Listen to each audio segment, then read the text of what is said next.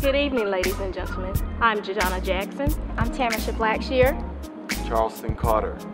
And I'm Jay Rain. And we're your 2014 Arts and Black Festival Committee. On Friday, March 28th, the Arts and Black Talent Show will begin at 7 p.m. Admissions is $8 per person, so come out and support our 2014 Arts and Black Talent Show. Today we have with us Mr. Jay Rain, who will be our intermission act.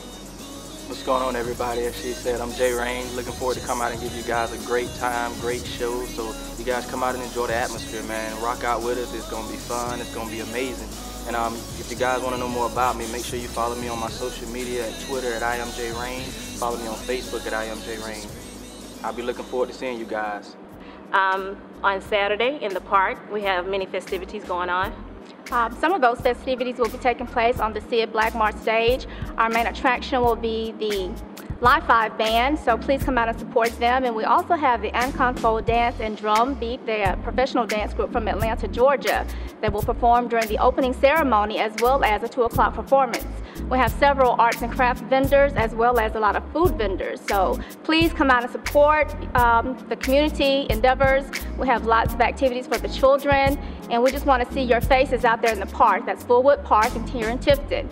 We will culminate our activities on Sunday with our poetry recitation competition.